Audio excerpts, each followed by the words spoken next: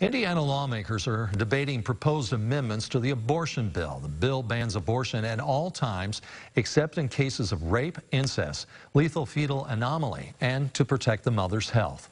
Our State House reporter Kristen Eskow breaks down those changes that have been made so far and which ones were denied.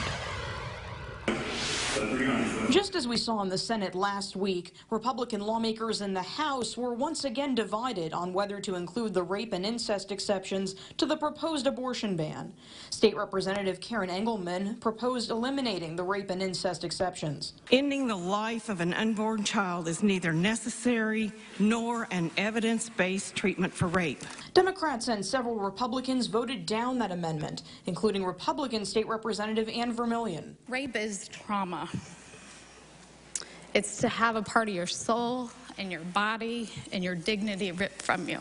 Lawmakers also rejected an amendment that would have eliminated the exception for fatal fetal anomalies, situations when a fetus is not expected to survive long after birth. State Representative J. Michael Davison pushed for the change. We try to oversimplify it, and in that we dehumanize what we're really talking about. Democrats and several Republicans defeated Davison's proposal. There's so much agony that a woman in this situation would experience.